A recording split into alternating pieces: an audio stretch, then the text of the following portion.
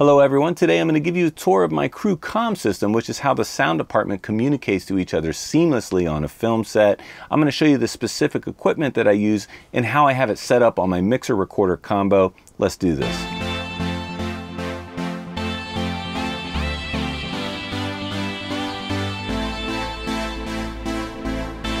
An effective crew comm system can make the difference between an effective sound crew and one that is scrambling. So let's start with the basic tools used by the crew members, specifically the boom op and sound utility. The first of which is the Lectrosonics R1A, which is how they hear the mix plus hear themselves. Next is the transmitter, in which I use a G3 EW100 that is modified with an SNA antenna, which improves reliability and range.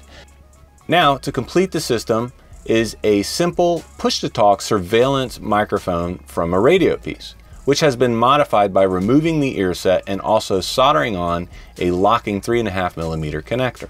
On the card end is the two EW100 G3 Sennheiser receivers going into a combiner, which takes the two XLR males down to one XLR male, then giving you the opportunity to feed both channels into the 688 return input or the crew comm receiver input.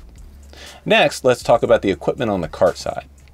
Here you see the EW100 G3 receiver, which has a right angled antenna, so when laying in the down position, the antenna is in the correct orientation, also modified with the SNA antenna. Next is the Lectrosonics IFBT4 system. This is what is being fed to the crew out the auxiliary 5 of the 688, sending to the IFBT4. The slate mic that I'm using is the 12 gauge shotgun microphone. No pun intended.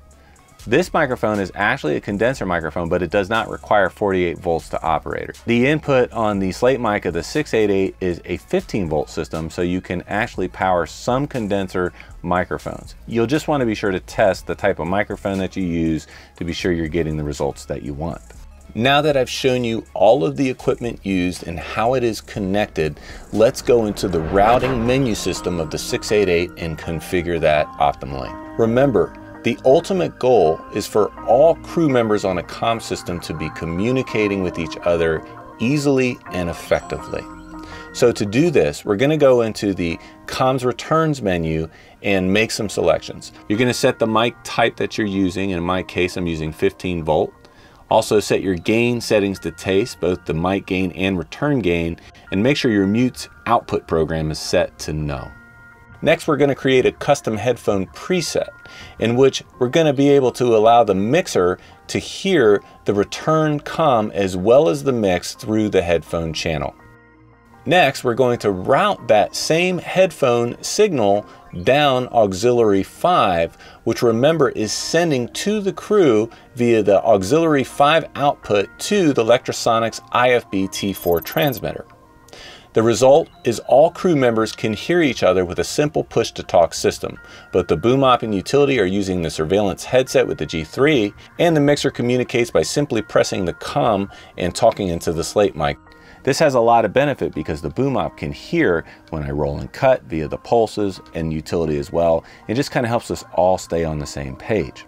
Now, another useful feature is to create a favorites in your headphone preset, as you see here, so you can easily toggle between two headphone presets, one of which includes the comm and the other that is just the mix. And by temporarily muting the comm system while rolling, you can be absolutely assured that what you're hearing is only the Talent Wireless. I hope you found some bits and pieces of this valuable for your comm system. Maybe you're thinking about updating your current system or tweaking it in a different way. And if you have some suggestions or questions about comm systems in general, feel free to put them in the comments below. And this channel is dedicated to the craft of production sound mixing and location recording. So if you haven't subscribed yet, please do so. I try to upload weekly videos to the channel, and I'll look forward to seeing you guys soon.